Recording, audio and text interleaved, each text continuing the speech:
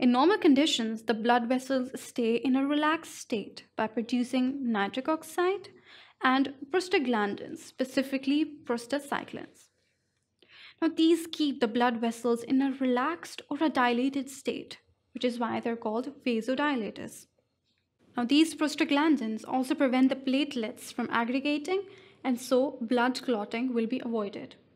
But when the vessel is getting damaged due to an injury, now a body needs to act quickly to reduce the blood flow. Our story is starting from this vessel damage. Now, immediately after a blood vessel has been cut or ruptured, the trauma to the vessel wall will cause the smooth muscles in the wall to contract. Now, this instantaneously reduces the flow of blood from the ruptured vessel.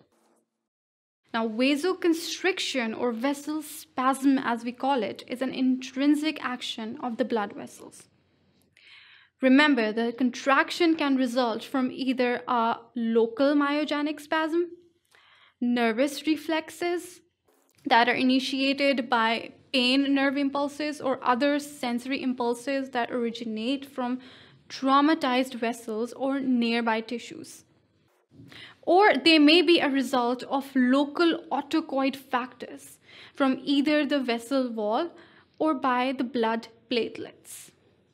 Now, Autacoids are hormones that act locally or have a paracrine effect. In the case of vasoconstriction, the Autacoid acting here is endothelin. Now, you can guess by its name that it is released by the endothelial cells in the blood vessel wall and causing vasoconstriction. And for smaller vessels, the platelets are mainly responsible for much of the vasoconstriction. They release a vasoconstrictor substance known as Thromboxane A2. We will talk about this ahead. You must keep in mind, the more severely a vessel is traumatized, the greater the degree of vascular spasm. Now, the spasm can last for many minutes or even hours. Now, during this time, the process of platelet plugging and blood coagulation can take place.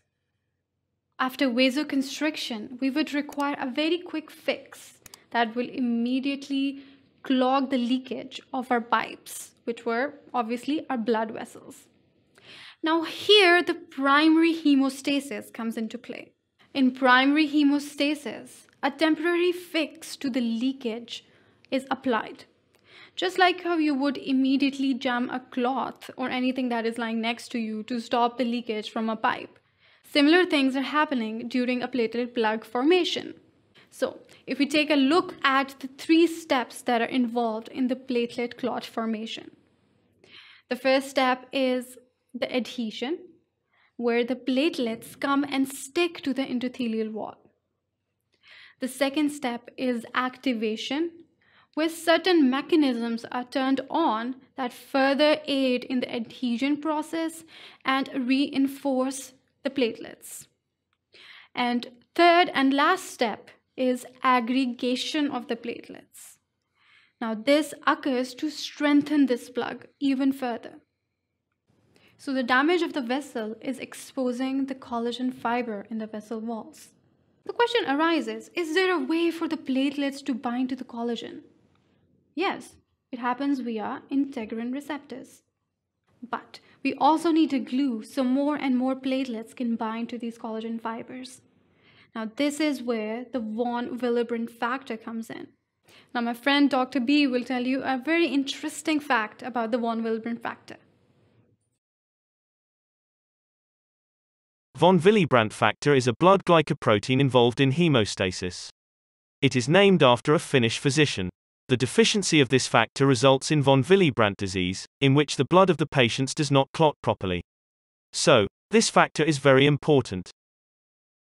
So if you note that this factor avidly binds to the glycoprotein receptors on the platelets, specifically glycoprotein complex GPIB9-5.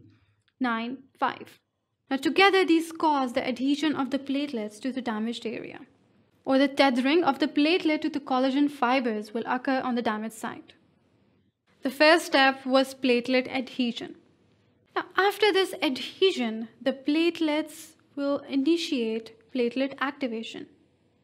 Just take an example of a police patrol. In this case, the platelets are the police patrol. So what will they do? They will not only use weapons to fight the robbers or intruders, which in this case is the injury itself, but they will also call for backup. So the platelets will not only get activated, but they will also call upon other platelets to get activated as well. So let's see how this is actually happening. First up, this binding triggers the platelets to change shape and then cause granular release. Now this is occurring by increasing the intracellular calcium, which basically activates the actin filaments that are present in the platelets. And so the platelets change shape and put out pseudopodia. Now imagine the platelets have grown arm-like projections to hold themselves together and to increase the surface area for receptor adhesion. Now, if we zoom into the platelets, we can see that the granular release that is also happening in activation happens via the activation of phospholipase C pathway that is triggered by the conformational change of the receptor. Now, this increases the inositol 3-phosphate in the cell, therein activating the calcium channels on the endoplasmic reticulum. And the cytoplasmic calcium concentration is increased.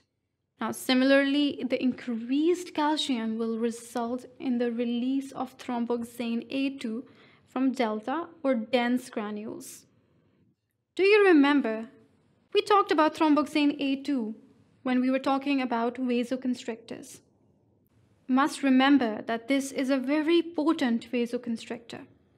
Now, if we look at the formation of this Thromboxane A2, this belongs to the lipid family. It is not only produced in activated platelets, but also macrophages and endothelial cells. Now, since they are lipids, it is basically formed by phospholipids in the granular membranes. These are acted upon by enzymes to produce arachidonic acid. Then a very important enzyme comes into play, that is the cyclooxygenase or COX. Now this converts the arachidonic acid to prostaglandins. Now remember, these prostaglandins were vasodilators. But we need a vasoconstrictor here, so the thromboxane synthase is another enzyme that will act upon this and produce thromboxane A2. So the release of thromboxane by the platelets will not only cause vasoconstriction, but it will also stimulate the release of other substances, which are mainly serotonin or 5-hydroxytryptamine, also sometimes referred to as 5-HT, and also ADP from the platelet granules. Now, if we look at the serotonin, we will see that it will act together with the thromboxane to act in-house and quickly and further enhance the vasoconstriction. Now, if we recall in the beginning, endothelin was also involved in vasoconstriction. So now thromboxane and serotonin will also act together as friends to reduce the blood flow. So now the question arises, how will these platelets call for backup? Which is the signals that they will send out and call upon other police forces to come and act on this injured area or fight the robbers in this case? So if we notice, this ADP is basically responsible for initiating or sending out signals. Now this ADP is responsible for then propagating this process and calling up backup. Basically to do what? Yes, to activate other platelets. Now this activation occurs by binding to the purinergic receptors or P2Y receptors on other platelets. Okay, so this brings us to the third step of the platelet plug formation, which is aggregation.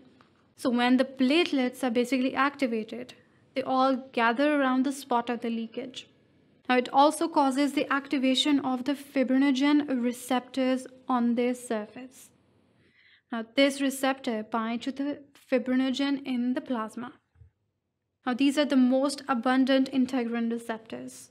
and they cause the platelets to all become sticky and facilitate the irreversible binding of these platelets to the exposed extracellular matrix, which in this case was the collagen, and then enables the cross-linking of adjacent platelets. So now you can see that the police force, or the platelets, are all working together. This will all lead to platelet aggregation and form a soft platelet plug on the damaged spot. So in the beginning, I mentioned to you that the time required for this platelet plug to form is actually noted as the bleeding time and is almost 2 to 4 minutes in normal conditions. Do note that this bleeding time is clinically relevant when it is increased to 10 minutes or more. Well, this usually occurs during any bleeding disorder where any of these factors that we talked about right now are missing or even deficient. Like the von Willebrand factor was actually deficient in the case of von Willebrand disease. Now, the formation of this platelet plug was just a temporary fix employed by the body. Now, remember that the police force over here is just fighting the robbers. We also need to lock them up in a jail cell. So, to lock them up, we need what? A permanent fix. Now, since this soft platelet plug is already in place, it needs to be further stabilized during clotting by conversion of this fibrinogen that was attaching to the fibrinogen receptors on the platelets to fibrin. Now, this will act as a glue to fix this platelet plug in place. Let's see how this happens in the next section when we go over the secondary hemostasis.